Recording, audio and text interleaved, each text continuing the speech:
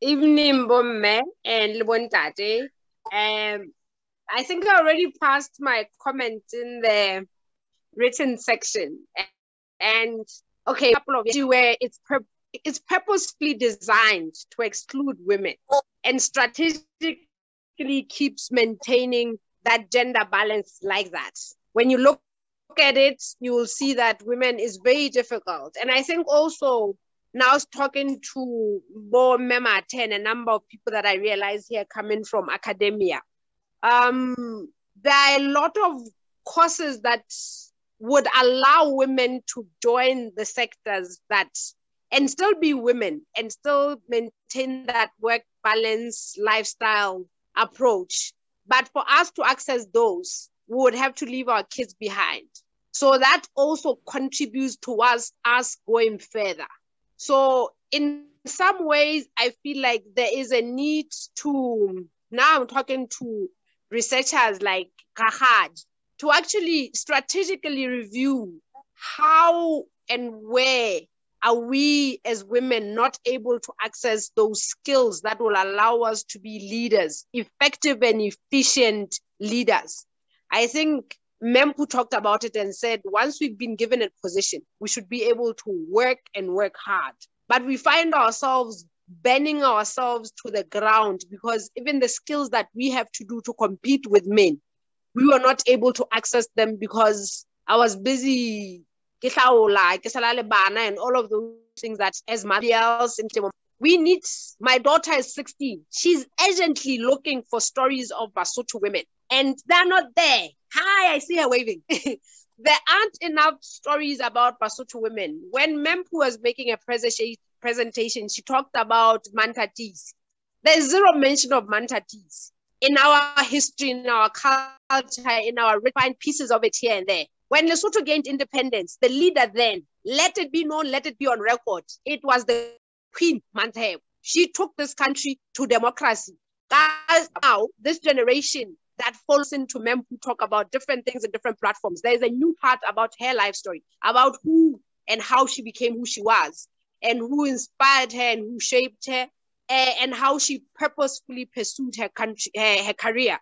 That needs to be documented so that we can share it more. So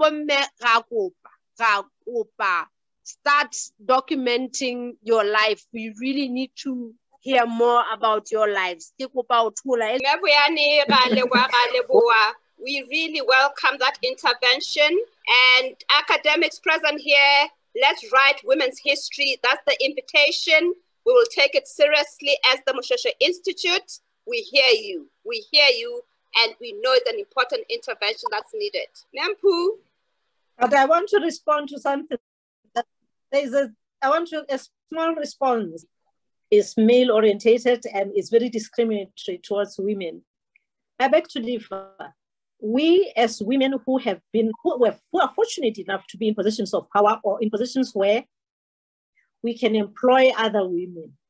She should employ people who are doing the work that she ought to do, like Mushaula. And not only employ them, but make sure that she puts their children in school to advance them. That's what we are talking about. You hold other women as you move along. Today, there in Roma, there is a woman who helped me when I was working. I have never been more proud. That's a queen above all other queens. She's a woman who worked at the factories. She came to come and help me in my home, my own home. She has 3 girls. All of them are academics. All of them have master's degrees. All of them, the 3 girls. And this she did while now working with me. And I was now holding her hand. I went to this woman's house. I nearly died this woman has worked. Her husband worked in the mines and she worked to make sure that she has a home better than any other home around her.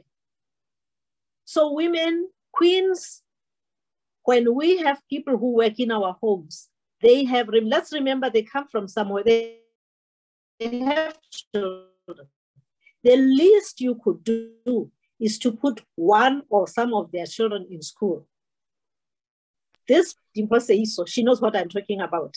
That is a requirement. So we can't say we're held back because of the chores that we have to do. Let's employ other people to do those chores. and help them in other ways. So this is how women advance each other. So tomorrow, when I look at the director in the central bank, who is Mema Palesa's daughter, I smile. There is no more gratification better when you actually push someone up the ladder. That's what we are supposed to do. We have to challenge each other to do the right things. Our being held back, it should not be because of us not staying because we are doing something. It should be because somebody else is holding us back just because they think we are women and can't do it. And even then, let's gang together and fight for the position and move forward. We want to hear something next year about this construction work, how you maneuvered that and what you did. And if you can't get help, let's all get together and help you move forward.